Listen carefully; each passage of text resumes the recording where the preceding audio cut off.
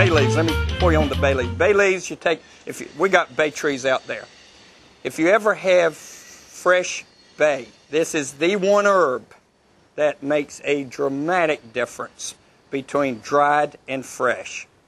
If you have fresh bay and then you go back and try to use dried bay as it says in the recipe, you will be through with bay leaves forever. Dried bay. You might as well go out here and get an oak leaf and do the same thing. There is no flavor in dried bay leaves. But out here we have some bay trees, and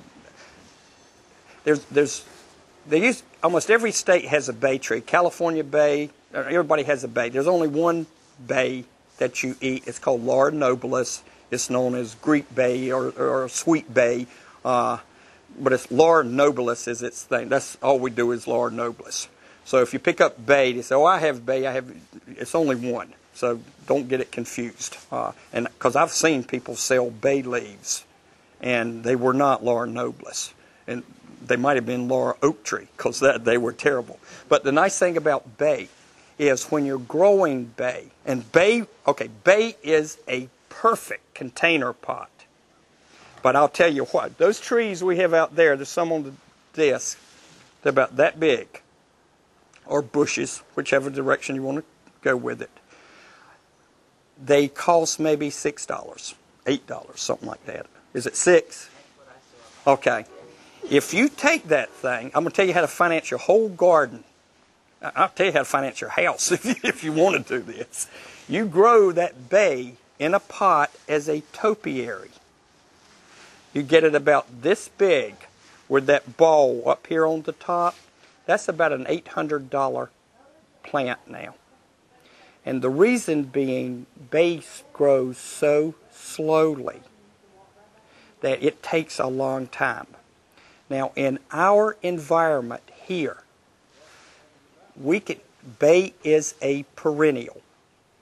But for us, if you take a bay tree and it gets down in the teens and the wind is blowing, it's dead.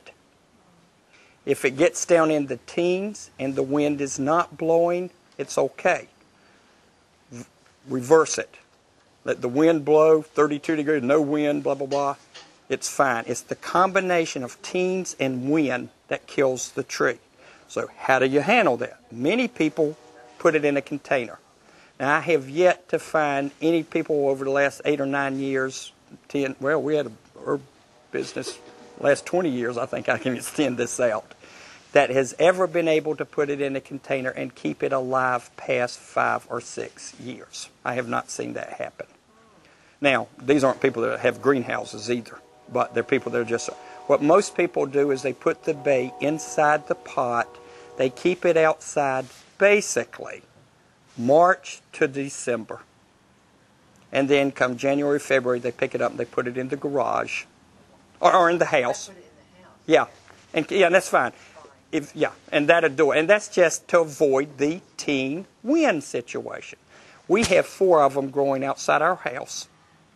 All 4 of them are, one of them is right behind, there's our house, a row of bushes coming off of a pond, so we get wind, but not from that direction, it comes from that. There's a pond down here. Here's the house, here's the bushes. We put it right behind the bushes. Now, it could use more sun, but it's protected back there. That one's probably 5 years old now. We have, it's all my ducks. We have I have another one that's put near our deck in a V-shape area, and the steps protect it too. And it's growing right there, so when you walk down our steps, you have a bay tree. But when we're cooking at night, where's my wife when we're cooking at night? When I'm cooking at night, I do all the cooking. It's nice to send the kids out and say, just grab a bay leaf. Now, point on bay leaf. What bay leaf do you grab? You grab the bay leaf that is the greenest. And the reason being, a light-colored bay leaf is, and you don't fertilize herbs, period. People forget. Now, in a pot, it's dependent upon you for nutritional matter. generally the best way to do is use some type of compost, some leaves or something like that. But you don't really have to do Miracle Grow or any of that stuff. Herbs, people forget, herbs are beneficial weeds. That's the history. So what ends up happening is they don't need a lot of care. You leave them alone and let them go, especially Mediterranean herbs. Now, one of the things that happens now is we have become more herb conscious, and we end up getting herbs from all over the world now in this local area too. Question? Yeah, so if you're going to put it in a pot, though, you know, another pot like that, we can use like the Miracle Grow soil. Yeah, that's right. Right. Yeah, you can use it. But then, yeah, if you're putting it in the ground, just regular old Yeah, ground. they're weeds, exactly. And that's what we tell people, like the onions that are growing up in your yard, most of these weeds were those things, and they just found out a way to use them. And I mean, and that's because when you walk out with these little delicate things, I mean, your natural thing is you want to nurture them. You know, the worst thing you can ever do is do one bonsai or one topiary. That's probably the worst thing. If you did 50, you'd probably keep them alive, all 50 of them. But if you do one, you're going to baby it to death. But anytime, and what I was saying about the green on the leaves, what's happening with the green on the leaves on a bay tree is in order to grow, it's bringing up water. That's why you have the lighter color of the bay leaf. When you bring more water into the leaf, you dilute the oil. So it doesn't smell or taste as well. So when you go to your bay tree, you reach down to the bottom leaves that are very dark. That's what you want to cook with. Now, if you bring that fresh bay, and this is where with dried bay, no comparison. You take that fresh bay leaf in, and say you're going to do a chicken breast. So you got the skin here, so you put your bay leaf in right here, and now you got the meat up against there. Now you turn it down.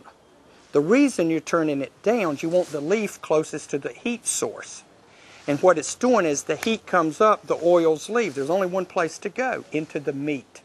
And that's where the flavor comes through. Because I notice this with our bay trees. One of the nice things, I go out when I look too, especially if it's cold, because I don't want to go back out again. And I've told my wife, if whatever I'm cooking with, if I can't see it, I don't use it. So we've had an electric knife for years, and I'm out there chomping away. She said, why don't you use an electric knife? Well, I can't see it. That's why I don't do it. So when I go out on the bay tree, a lot of times I'll break off, because you're paying attention to what the tree looks like. I mean, I'll break off a whole branch off the bottom. And then I'll bring it in the house and just leave it in the house so I can sit in it. But bay is also an insect repellent. People used to take bay leaves, and like you would throw them in your closet or somewhere. They have insect repellent properties. You can do that with rosemary too. We can go forever on the little tips, but that was the way it was used. But so people would, and you could take a thing. Now, in its natural habitat, it's a big old bush tree type thing. It's growing all over the place. You got limbs everywhere. You can just watch the way yours grows. It wants to go. That's where those bottom shoots are coming from. That's the way to do it. But, my next class. All right.